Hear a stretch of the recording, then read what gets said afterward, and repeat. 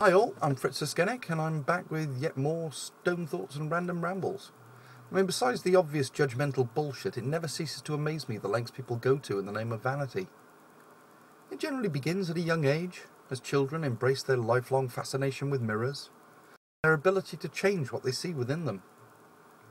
Then young girls shift from their paint boxes to their makeup kits, as they try to perfect the art of subtly colorizing their faces. And after many clown parodies and Picasso homages, by adulthood, they are finally ready to slap on the war paint and fight on the battlefield of love. Some will even go as far as to get up 4 hours earlier than their partner to prepare, because heaven forbid that they be seen without their mask on, and be viewed as they truly are.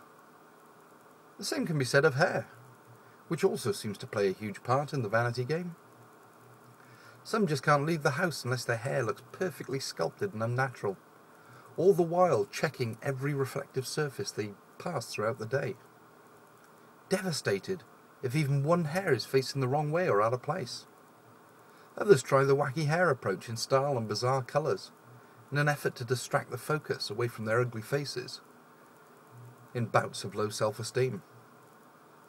And I've never gotten my head around people's age-long obsession with jewellery either. To my mind, no amount of decorative metals is going to make you any more attractive. I just don't get it. Is it a distraction to draw attention away from the face? Is it a symbol of financial status? When we see pierced nipples, are we to be thinking, "There be gold in them there hills," and load up our asses in pursuit of it? And like most vanity-based endeavours, it's generally painful and often uncomfortable, with piercings popping up in the most inexplicable places that you've got to wonder at where you draw the line of uncharted territories. Ears? Okay, I can get on board with that, to a degree. It's been going on for centuries, so who am I to argue? But multiple ear piercings? Just seems a tad excessive to me, and none the slightest bit flattering. Nose piercings, I personally feel, have all the charm of a large boil or pimple on the outer nostril. Tongues. What the fuck is that about? People say it's sexual. It enhances pleasure. Oh yeah, nothing gets me going and revs my engine like having a large steel bolt forced through my tongue.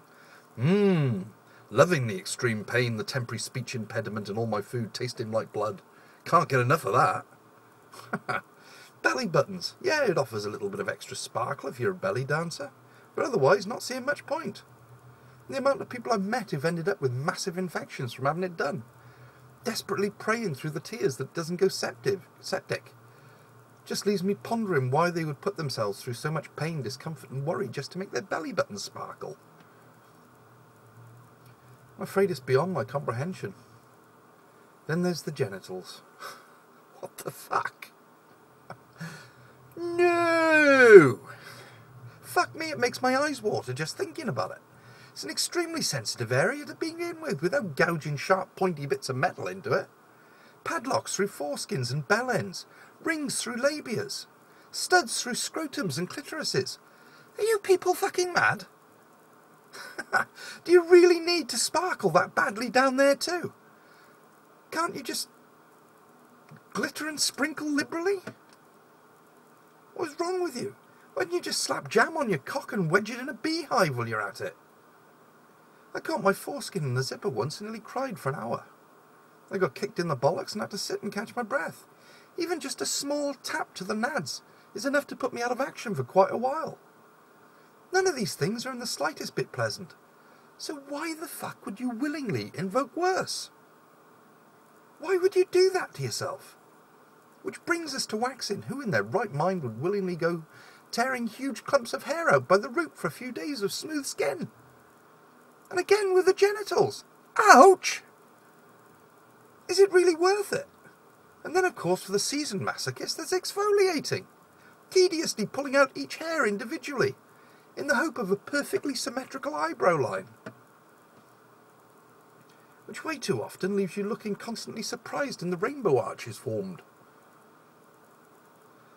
But like most things, some take it too far and rip out the lot, later having to pencil in eyebrows and desperately hoping that no one notices that they're drawn on or that they accidentally smudge. And what is it with thongs? I just can't see the attraction. Personally, I can't think of anything more uncomfortable or unattractive than flossing your ass every time you bend over. And they really can't be hygienic, collecting sweat and methane as it sends farts off twin jets either side of it. And can you imagine reaching the bottom of your underwear drawer to find the thong is all that you have left on the day that you have the worst piles flare-up in recorded history? Fuck. You might as well spread your ass cheeks either side of a cheese grater and repeatedly slide up and down its length before liberally spreading deep heat or Bengay over the infected area. Be a real toe curler, wouldn't it? Howling? Fuck me, that would be an extreme understatement. And then there's cosmetic surgery. Nose job, cheekbones and jaw. Pretty much amounts to break 'em, chip 'em and reset 'em. Kind of leaves them looking bruised and battered, like they've gone 10 rounds with a particularly vicious world boxing champion. Tummy tucks amount to jab into the flesh with a vacuum hose, pump and suck and out the fat until you can see your genitals without having to look into a mirror. Again with a severe bruising. Boob jobs, cut under the breast line, insert silicone pouches and pray to God that they don't burst and poison your blood. Designer vaginas. What the hell? It's not like you women have to look at it anyway. And ladies, trust me, unless your flaps are bouncing off your knees, men are still going to want to shag you. I mean, how do you even describe what you want to the surgeon? Is it like going to the barbers?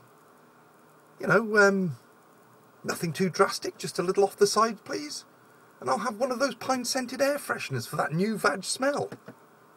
And don't even get me started on those so-called appointed fashion gurus. Some superficial bitch tearing into someone for how they look, and people flock like sheep and hang on their every word. Unfucking believable. I might be wrong.